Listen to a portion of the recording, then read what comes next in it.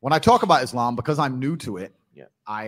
I'm a little bit careful, right? Because I'm new to it. I'm certainly not a scholar. There's so much I need to learn. I know I'm on a learning journey. I'm not here to sit here and talk scripture. I don't know those things yet. I'm here to learn. What does Christian mean?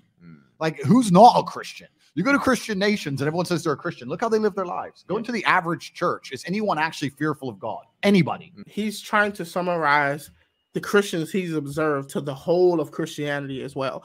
And you don't have to be a religious person. You can be an atheist. It doesn't matter what religion you are. And you can see that this is a bad argument. Let's say all Christians in America decided that we can club, we can party, we can drink, we can smoke, we can do all of these things and still be good with Jesus Christ, right?